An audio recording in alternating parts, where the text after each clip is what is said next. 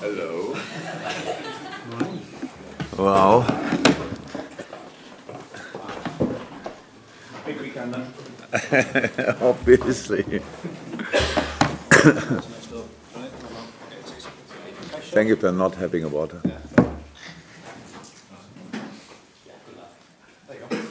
Oh. Thanks, Dom. Why put it there now? Just got the branding on.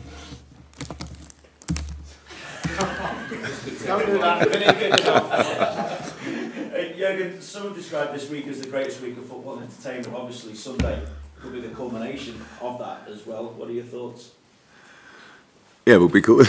It was a week I'm not sure of miracles, but of big football moments. And from our point of view, there could be a big football moment for us as well on the weekend. It would be nice. The week is not over yet, so it's Sunday counts to this week, not to next week. So of course we go for that. But we that's the only, nothing changed really.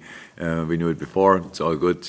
I think most of the people expected me to sit here today and say, okay, after not being in the Champions League final now, it's pretty difficult to become champion. Now we are in the Champions League final. It's still difficult to be champion, and so that's how it is. And but the only thing we can do is to win the game. And in this situation, obviously, it looks like Wolves and Brighton are only like, well, they're there. But City will win and we will win, and then at the end City is champion. But we have there's the game to play, and Wolves with ambitions, because they showed the whole year real ambition. They enjoyed their football. They are seventh in an unbelievable competitive league from getting promoted last year. So it's pretty special. They played wonderful football, a lot of moments. They're difficult to play, good defending, sensational counter-attacking, scoring obviously in the right moments, staying calm and composed in the important moments of a game. So it's Nuno's doing an incredible job there, and so that makes our game pretty difficult. And on the other hand side, Brighton, yeah, what can I say? It's their last home game in the Premier League season. They know now they will have another one next year for sure. And how I know this team, they are full of joy for football, so they will try everything as well. So both teams have to win their games. That's what I want to say, and that's not sure in that moment, and so we have to focus on that. As well as an incredible title race for English sides in the finals of European competition as well. What does that say about the Premier League overall? I know what people say. Well, I think what people say about it is it's money and stuff like that. But I think if you look at not only the semi-finals, but if you look at the way Tottenham took to the final with all the difficulties after a short summer break, and we are missing a lot of players, stuff like that. It's not about money. It was both. We went through because of our desire, and Tottenham is the same. So it was difficult. I think maybe most people would have expected me involved. The Champions League final would be maybe Man City and against Barcelona. So that then is only one. England would only on one English side be involved. European League, there was Napoli in, there was a lot of difficult. Valencia obviously was difficult as well. Frankfurt did a wonderful job, but Napoli, I think Atletico from a specific point on, I'm not 100% sure, but really strong sides involved. So, and they are not weaker than we are, or in this competition especially. So yeah, I don't think it will happen a lot of times, to be honest, but this year it's nice. For England, obviously, at least the big clubs in England want to stay with all they have in Europe. You didn't understand that now, because the rest of the country doesn't want that. Yeah, we don't do politics. You don't even understand. Sorry, that's my language. Yeah, I really thought that's a good one. I'm just going to carry on then. Yeah. Just with the injury list at the moment, as well, Jurgen, can you bring us up to date with how Mo Salah is? What's the latest with Andy Robertson? Is Jordan Henderson's knee okay? And Firmino as well. The famous 3 words of this week is in the dressing room, maybe 4 words. It's only pain. Yeah, very important for all the young lads to learn. Said it already to the boys. Hendo said, it's only pain. Robbo said, it's only pain, but it was real pain. Wow. And unfortunately, Robbo could deal with the pain, only the rest of his body not, because he couldn't really activate the muscle anymore. There was some nerve hit or whatever. They should be fine. The other question? But who else? Bobby, yeah, not for the weekend. But, yeah, when we have time, and that should be enough. Mo looked good around the celebrations after the game. Yesterday he was, the day before yesterday and yesterday he was running outside, and it will be part of training today. And so 2 more matches and 2 more wins will guarantee you at least 1 trophy. Have you given yourself a moment to think about how you feel about that? No. Why should I? I knew it before the season. If we win the Champions League final, then we have a trophy. Nothing changed, only that we are now part of it. No, I didn't think that far ahead. And really, it's only Wolves. It's a challenge in a week like this, because you get millions of messages and nobody speaks about the weekend. It's all about unbelievable how you played and stuff like that, and all the best, and now you do it, blah blah blah, all the things. We play Wolves, and we know that, and we are focused on that, and that's all. Does make the achievement of Tuesday night only a little bit smaller. It was incredible, for sure. It was for sure one of the best moments in football history, not only Liverpool. That's for sure, but has nothing to do with the weekend. Apart from that, we should be confident enough for the game, but it's always an important part of football. But Wolves want to show that they are not only passengers, and that they are a real good football team. And I respect that a lot, so we have to be ready. And another consistent for you this season has been consistency in terms of what you do outside of matches. You like to keep doing things the same in terms of the way that you do your training and things like that, and you tweak when necessary. But in a week of improbable moments and miracles and highs and lows for everyone, how do you manage to keep on that consistency, to keep the focus with everybody? You mentioned before about the focus of Bulls and Brighton. How do you guys? Coaches. Over who? Everyone in this football. Oh, but it's not a real problem. It's just it's a look, as a football player, you are and a manager as well. You are used to. Okay, we are not used to moments of glory, but you win from time to time. Football games, you are used to deal with that, and unfortunately, we have to learn pretty early in our lives that how to deal with defeat. So that's what we do. But staying on track is not a problem. We have we are not kids anymore, so we are adults, and we deal with that. The day after, when we came in and was recovery, you can imagine you need a hammer to punch the smile out of the faces. But that's just that's clear. But there's not a day of information. That's a day of recovery and good feeling and coming together and do the right things to bring the boys back on. On another fitness shape and level, and that's now. Yesterday was off. We made the day off for the boys, and so good for them. Today we start again and now prepare the game. It's really, we are not that much in routines that we have to do it always the same way. We reacted the whole year pretty flexible on different things, because it was so intense for the boys. So I think we had much more days off on days I would never have done it before in my life as a manager, because just the intensity was so big that I said, okay, come on, stay at home. It's not too good. It's not too cool. Maybe we could train a little bit, but you need to get used to things like that, to the intensity of the league. And this year was again a very intense year, and will be again an intense year. And on the 1st of June, we play a Champions League final, and on the 6th of June, there's a wonderful tournament which is called Nations Cup.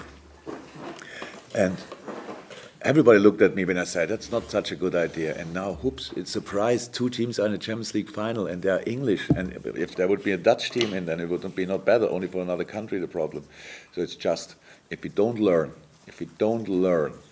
to deal with our players in a better way, competition-wise, then it's the only chance to kill this wonderful game. Because without the players, it's not a good one. So, and that's, but now, other people have to deal with that. It's not Gareth's fault, obviously, but planning something like this and being surprised that two top teams are in the Champions League final and a lot of players of these teams are involved in the Nations Cup. That's interesting planning. If we would plan like this, we would be completely surprised every weekend that there's another Premier League game. Yeah, so, and thank God we are not. Okay, we've got quite a few broadcasters in, but after the regulars first. Do you have anything for you from the media? It may sound stupid and ridiculous, but like you never much sleep because of the intensity, the happiness, the adrenaline, everything from Tuesday night just seems to sort of just seems to just keep rolling and rolling and rolling. Yeah, well, as much as I obviously need. So,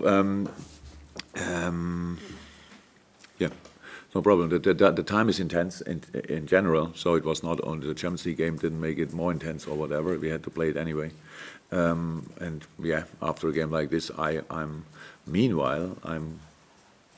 completely rather done than the other way around. So it means then I can sleep very well, on pretty early if possible. The only problem is that all the other guys in my age group know that we wake up pretty early, and during the night 3 times as well. So yeah. So yeah, yeah. But no worries. I'm fine. Anything else, Jules? 'Cause we've got quite a few Yeah, it was just a broadcasters. quick one because I was just thinking when you said that in terms of what's happened in Europe this week, it doesn't happen very often, but obviously it's been quite good for 4 teams. In terms of the Premier League title race going forward, I mean, whatever happens, you'll finish on 97. You can't do much more than that. I guess City will finish. First we have to win. Yes. Then it You would be win, 97. City win, Yeah. They will finish on 98. But do you think we'll see that again in the future? Is this like setting a trend now? There are not enough points that a lot of teams can, in general, that a lot of teams can get so many points because other teams will get them as well. I don't know. The only thing is the difference between City, us, and other teams who are for sure quality-wise not worse. It was consistency. That's why we are. That's why we have the amount of points. That's it. And we pushed each other in this thing. Well, it's so exceptional that you lose only 1 game so far. And City, I don't know. They lost 3. I don't know exactly, but they didn't draw, obviously.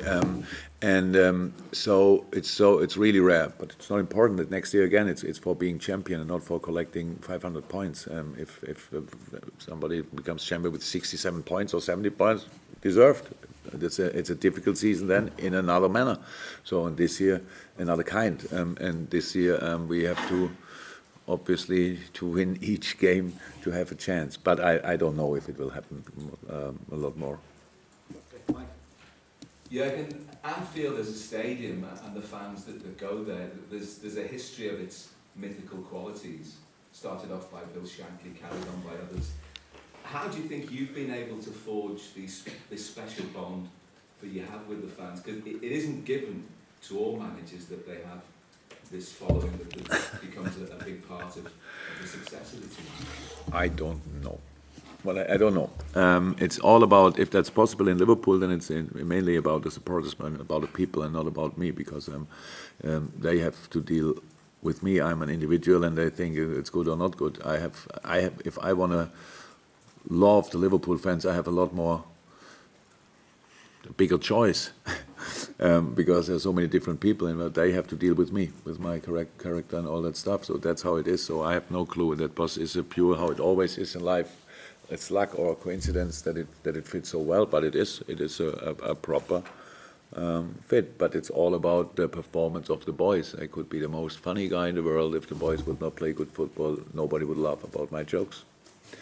That's my life, and that's how it is. So it's all about the boys. It's always about the boys. They have to deliver whatever information I give them. If they don't take it, no chance. And the group of players we have here is so special. If I have to, since Tuesday, maybe Wednesday morning, if I have to find a very short description for the group, I would say it's only pain. That's how they went through the season. It was always pain. It was always hard. It was always difficult. But it's only pain. Let's carry on. In Wolves, your final opponent, you could hardly have more difficult opposition because they're better against the top 6 sides than they are the bottom 6. They're better when they have less possession. They play with proper wing backs. So, they really are a talented team away from home. Oh, yeah, generally talented team, yeah. But of course, it's a big challenge when you are developing. Then you create one style of play, what Nuno obviously did, and then immediately in the Premier League you realize the other one is not on the same level. So like creating, having possession, passing around, but they are not bad in that as well. They have Moutinho in midfield, Ruben Neves in midfield. Whoever plays with the boys there, change a bit. They don't go. Whoever. That's just quality. But what they have, the quality is big. But what they have, they created really a style of play where everybody signs in. All the players want to be part of that style of play. So they could play, I think that's pretty rare, but I think apart from 2 or 3 games, they played exactly the same 3 players in the last line. Oh, it's unbelievable. So that's really rare. And they have good spirit, good match plan. It's just good. And so that makes them, obviously. Yeah, but now we don't play the first time against a team who's really good in counter-attacks. So if we have, when we play, then that's normal, that we have to take care for that. And that's what we will do, and for sure. But how I said, 3 days until we have to play. Until then, we will be prepared, I'm sure. Carl. We've not touched on this for a while, but as it's the last league game of the season, I'm just running.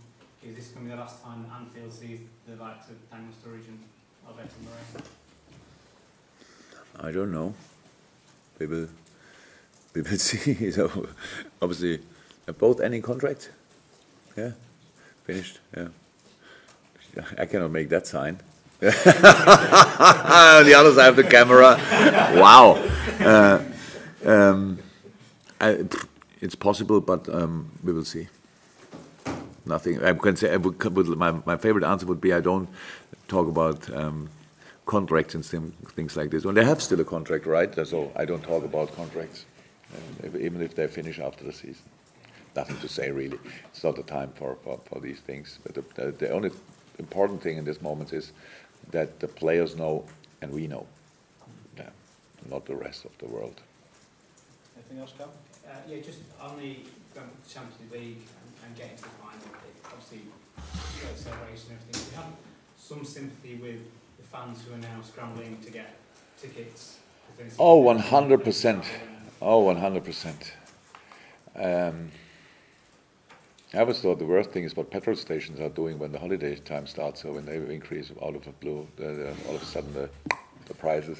But obviously, travel agencies and hotels are not silly. Yeah, it's difficult. But I think with Madrid, even it's expensive. That's clear, unbelievably expensive. But at least it's not another part of the world. But going to Baku in a European League final, that's really funny. I think obviously these guys who make the decisions, I don't know what they have for breakfast really when they do it, because it's just, how can you, last year we go to Kiev, which is a wonderful city, but that a Russian team or a team from that part of the world will be involved is not really likely. So then you go there and everybody has to prepare. Now obviously Madrid has to be prepared for, I don't know, 200,000 English fans. They knew before that it could happen. If the Ajax would be in, yeah, there would be a few more Dutch, I can imagine that. So and now at Baku I have no clue how to go there, if there's any regular flight at all. So, and how that's, how I say, we meet in these, it's, these decisions, they must be much more sensible, much more reasonable. It's just, it looks like, and responsible for especially, I don't know how they do it, but, and maybe there's kind of in the cities they get the final, I don't know, they have to make kind of a price cut before to agree to something that it will be not more than this in a specific category. I heard now a room which you can get usually for £100 is, it's now 2,700. It's just crazy. So yeah, what can I say? I sympathize a lot with that. Yeah, of course. Okay, just add on to it. David, anything from you? Neil, anything from you? Just finish with the broadcasters NZ, and then we'll go to English. Jurgen, of course, the fans on the final, they will be supporting Liverpool at Anfield, but they will be keeping an eye on what's happening at Brighton and City. They will express their feelings, of course, whether it's positive or negative. Do you worry that might affect the game in any shape? No, that's completely normal. That's completely normal. I would say maybe a little advice is maybe our supporters shouldn't celebrate the result at Brighton until it's before it's 3-0 for Brighton, and 87 or 88 minutes played. All the rest is only an information, nothing else. So our people are so smart. They did so well over the year. It's unbelievable. But that's life, and we will not. I don't know. Say it's not allowed or whatever. We are human beings, so react to whatever you want. But the best thing would be to be really in our game, because that's the only game we have really influence on. Ingrid, anything for TV too? Yeah, you say that it's only about pain, and after the Barcelona match, you spoke about the mentality of giants, of the players. What other parts makes them, giants of mentality? Because it's been very impressive how the players have coped with everything this season.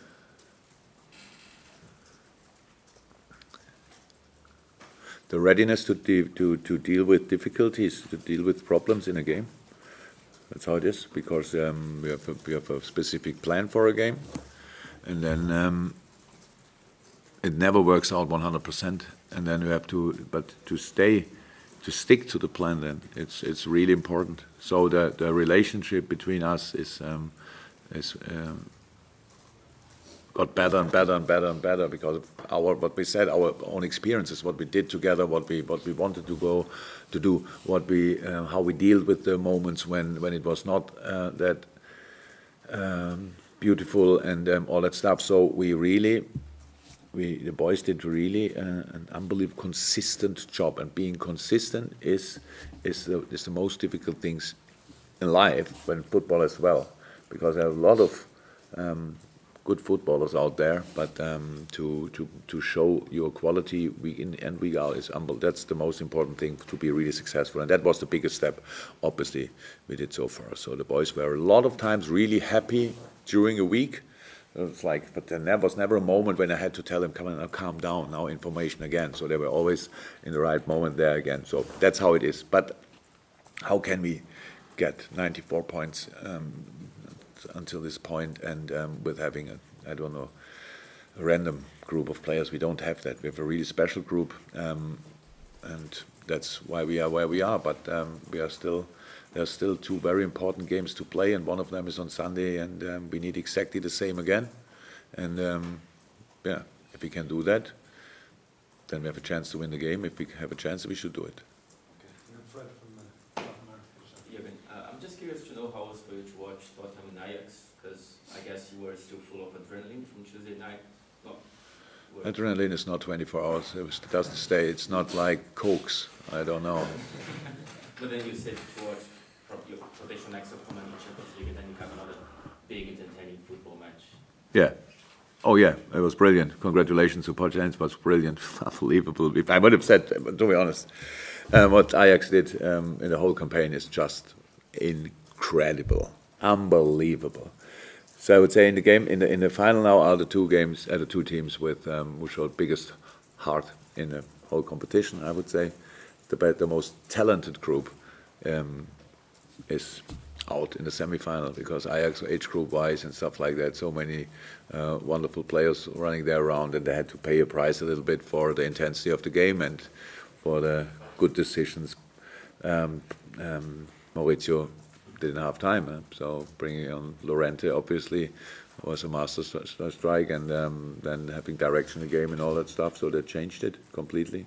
And that's football on the other side as well. So first half, I watched the game obviously, and because of the problems around, we have the same problems in family and friends, so booking hotels and stuff like that for the final. Obviously, it's for all us the same. And then my son told me probably the Ajax fans start now booking during half time, because each minute can be decisive price-wise. So, and that's it. That's football. So the reaction was brilliant, and Yeah, was outstanding. What Tottenham did, to be honest, that we have 3 weeks time to get angry on them again until we play them. But for that night, I really thought they deserved it, and was a big one. Okay, guys, thank you very much. Ladies and gentlemen, Thank you.